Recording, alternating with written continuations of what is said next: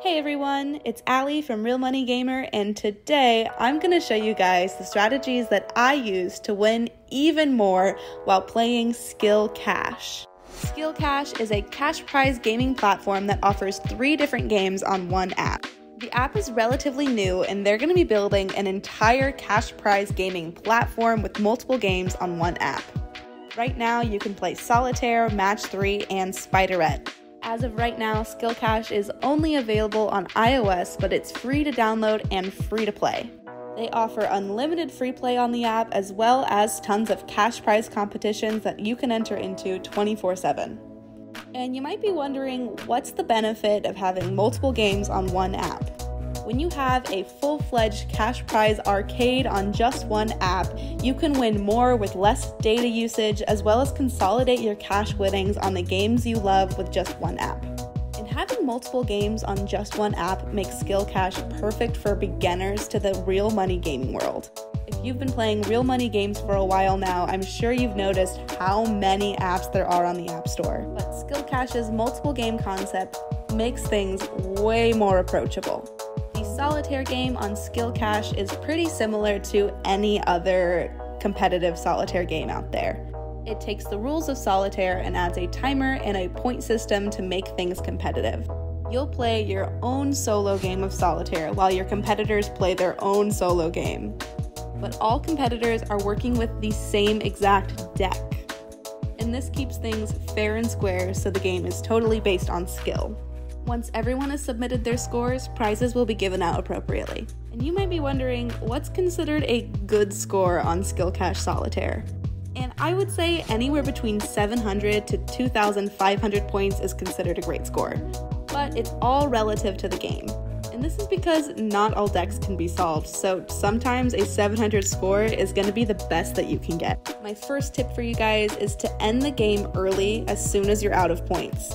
Not all decks are solvable on Skill Cash Solitaire, which is why time plays a big factor into your score. So as soon as you're out of points, end the game to get the best time bonus possible. My next tip for you guys is a general Solitaire tip, and that's to empty small tableau stacks as soon as possible once you have a king. Kings are the only cards that can fill an empty tableau stack, so if you have a king anywhere else, make emptying a stack your top priority. And my third tip for you guys is to prioritize your foundation stacks. You'll be awarded the most points for adding cards to your foundation stacks, so keep that in mind as you play. And Match 3 on Skill Cash is similar to any other Match 3 game like Bejeweled or Candy Crush. But of course, this one offers real cash prizes. And your objective here is to empty your game board. You'll have a finite number of moves to swap gems. When you swap a gem into a line or column of 3 or more, they'll leave the board and make room for more. And this point system is way different than Solitaire. So for this game, you're going to want to shoot for 7,000 to 10,000 points per tournament. And my strategies for this game is to match more than 3 icons at a time.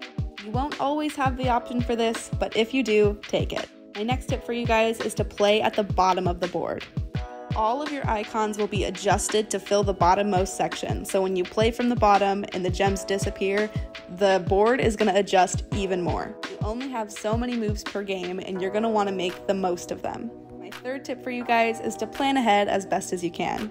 This will take some practice, but look at the entire game board and see how one move will adjust everything else. Sometimes just one small adjustment will clear the entire board.